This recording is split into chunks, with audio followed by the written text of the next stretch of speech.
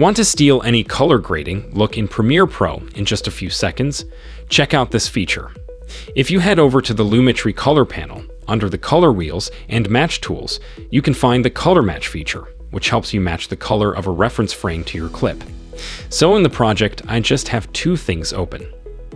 I have a sample clip, and then I have taken a reference frame from Google from a movie with a cool cinematic color grade.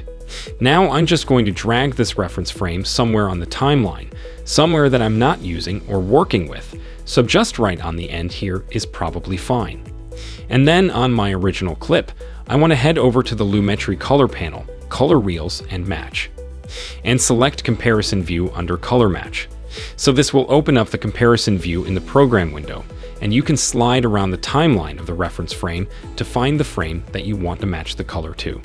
So not only can you do this for just a reference frame from a cool movie, but you can also do this to try to match color between different cameras in a more functional example. Now this is just a different size from our sequence, but that's not going to make a difference. Just to show you guys, I'll scale it up. This is the reference frame, and this is our clip. Now that we have chosen our reference frame, I'm going to click Apply Match. So when it analyzes the clip, it'll automatically apply the different mid-tone shadows and highlights that will try to match it to the reference frame.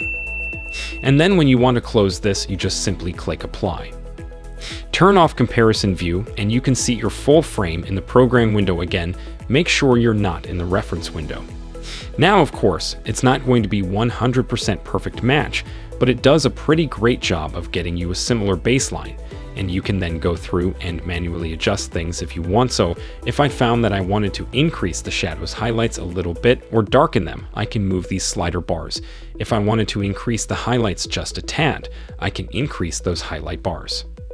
And you can use all of the same manual adjusting that you normally have after you get that baseline. You can also go to the basic correction tools and adjust all of these basic correction options as well. If you want a tutorial on the entire Lumetri Color panel, basic color correcting, basic color grading from scratch, I also have that on my channel. But this has been a very quick tutorial tip on how to steal any color grading look in just a few seconds using this color matching tool in the Lumetri Color panel. Thanks so much for watching, and you can check out hundreds of more videos for free in the playlist on my channel.